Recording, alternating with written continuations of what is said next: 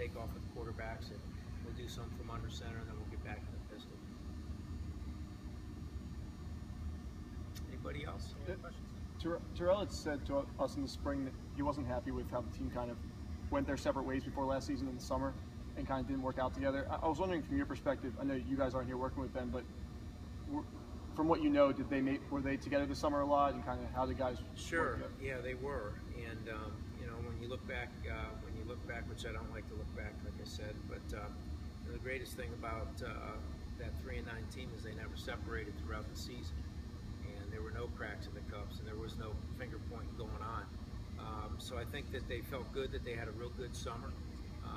You know, we were allowed to watch them more with their running and their lifting and their drill work, and I was pleased with them. And I think we got a good spirit going into the season. Now the key will be to stay consistent, you know, week by week. I know it's only been a couple days, but have any of the freshman safeties done anything that's kind of jumped out to you? Davon Ellison had a nice interception yesterday on a corner route, and you know, I think the other guys are feeling their way through it, you know, with the limited number of reps. What we're doing this year is we're kind of having a veteran practice and then following that up with a little freshman work at the end.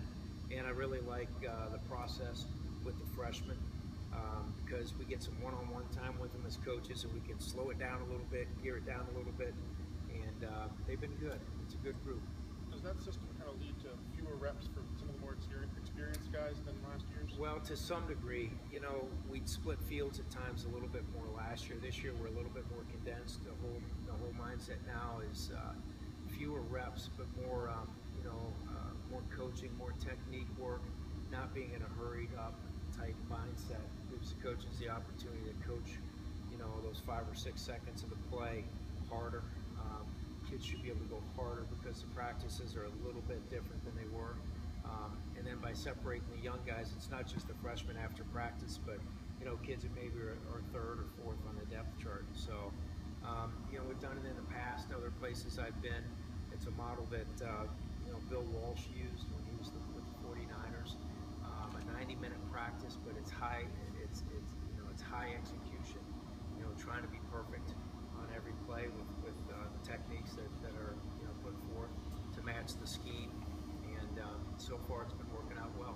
So I like the look, and I think it will also give us the opportunity to continue to work real hard in the weight room, so we don't, you know, so we don't lose the weight that was gained in the off season.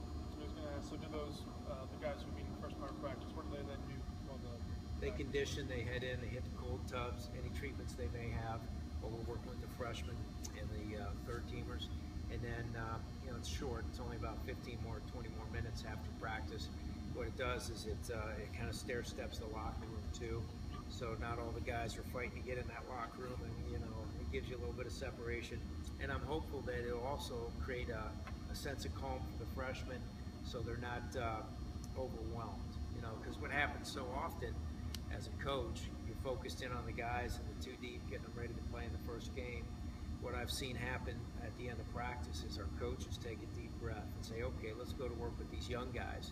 And I like the process. I think it's a good one. And, you know, with the number of big guys we have up front, we've had the opportunity to run more inside drill where, you know, you're just really going kind of 9-on-7, or really for us 9-on-9, not, you know, without the wide receivers. And then we'll do a half skelly as opposed to a full skelly, which is kind of nice for the quarterbacks because now they're just reading, you know, that half field side. It's a little bit simpler, and then you have the opportunity to play a little team too because of the number of kids we have up front. But so far so good. Are any of the freshmen working with that first group in the first practice yet? Not a whole lot, but we'll see how things go once we get the pads on. That new practice setup. I know you mentioned it helps the freshmen come along, but part of it, I presume, is kind of health and giving guys kind of, or not really. It's everything and anything you can imagine.